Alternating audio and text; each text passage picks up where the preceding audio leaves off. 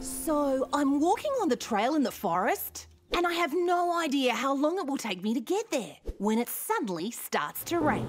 Like, really poor. So, I start walking faster and... Hey, sorry to interrupt this fascinating story, but I was wondering, do you know which yogurt has a lower sugar content? Sure, this one. So, anyway, it's raining, snowing really, and thundering and whatnot, and I am totally soaked when I finally see it from between the trees. The castle! But then... Hi, sorry again. I just have to know, which of these yogurts has a higher protein content?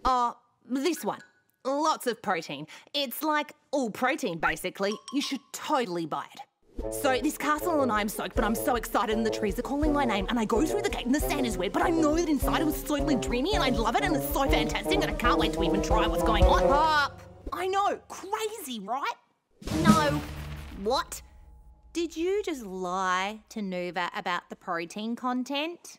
What? No, of course not. It's all protein, I'm telling you.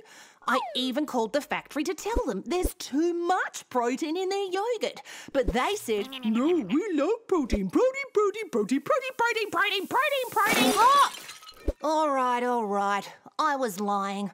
But it's not my fault. She is driving me crazy. Shh, don't shout. She keeps asking questions. Which one has this and which one has that? How should I know? Pop, you can't just make things up like that. If customers are asking questions about the products, then you should label them. I've tried. These people don't read.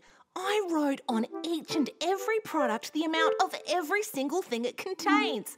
Called all factories. Asked about fat, protein, vitamins, sugar. I don't even know what they mean. It's all in the labels. Really? And people still ask you? Yeah, totally. Elgarita?